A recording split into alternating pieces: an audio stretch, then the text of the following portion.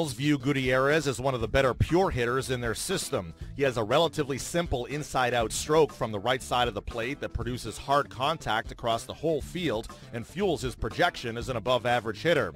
And while he hasn't yet figured out how to apply his raw power during games, club officials do expect him to clear more fences once he becomes more comfortable firing his barrel and turning on the ball.